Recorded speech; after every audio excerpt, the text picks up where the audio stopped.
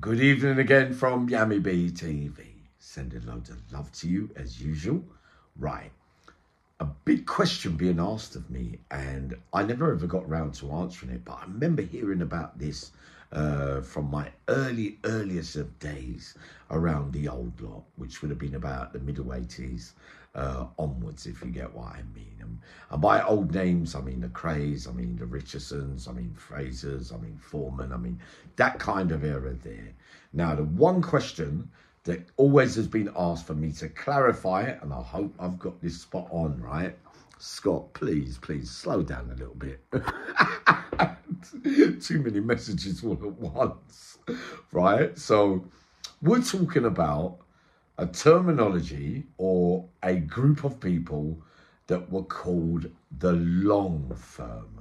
Now, from what I remember, long firm means, right, and I'm hearing the Richardsons, very intelligent men, apparently. I didn't get to meet many of them along the years, right, but very bright and always first to come up with different kind of coups in that life, if you get what I mean. You know, when we say coups, we mean new things happening around criminality and being the first of its kind to find it.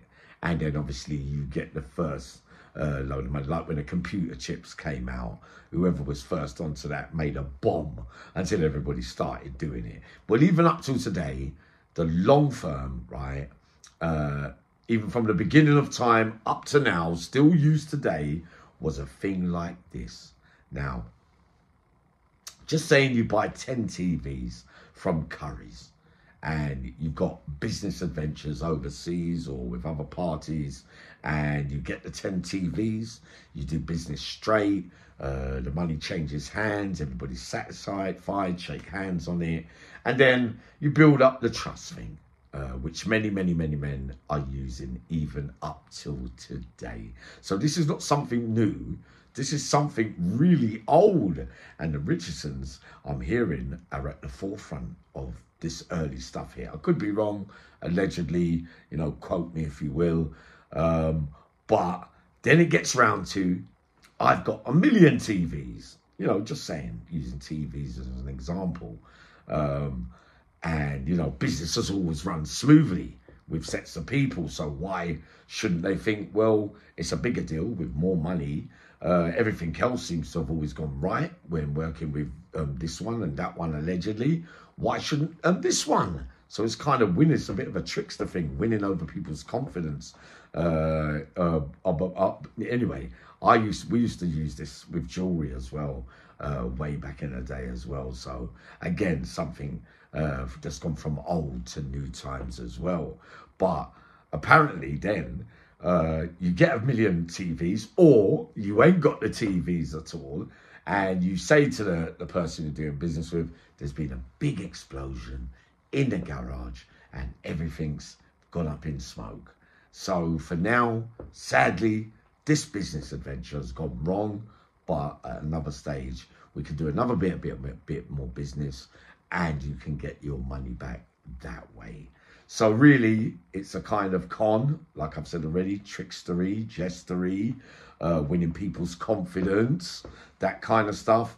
But I believe the Crays were one of the first of its kind for the naming of the long firm, right? So any other versions, any other people that remember this kind of stuff, please let me know, because it'd be nice to have more knowledge, if you get what I mean. The other question being asked of me about the general overseas, if you get what I mean, about whether they used to use pigeons to carry gold nuggets and bars across from wherever over to England, and they reached their destinations. Was that facts or was that fiction? I can say that I totally believe that part of things is facts. That, yeah, pigeons were used. I think some of you are going to say, yeah, but Uncle Yummy, I knew that already. Well, no. There's some people asking me out here that don't, or have heard such things, but don't know if it was real or it wasn't.